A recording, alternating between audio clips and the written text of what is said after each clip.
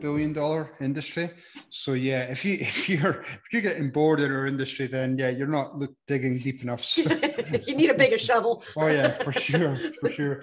So a question popped up, and it was around why do you think? I mean, you talked about going from your troubled teens into jumping at the deep end and getting into landscaping and fields where you found your home. Why do you feel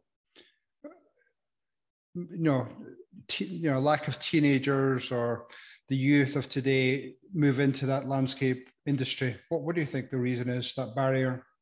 I do think that we have lost our respect for manual labor and for the trades.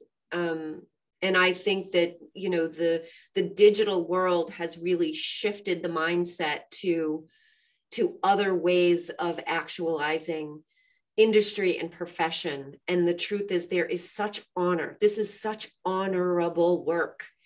It's not dirty work, it's honorable work. And it's really, really important and this is why your show is so important, because it is so important that those of us in the industry understand the honor in it, and then we act honorable in it, and then present that honorable path to children. And it's not so much the kids that don't want to do it, it's the parents who don't want their kids to do it. Mm-hmm. No parent hopes for the day their kid comes home and says, "Hey, Mom, I'm going to be a landscaper." And I've worked in education for a really long time, in education for the trades.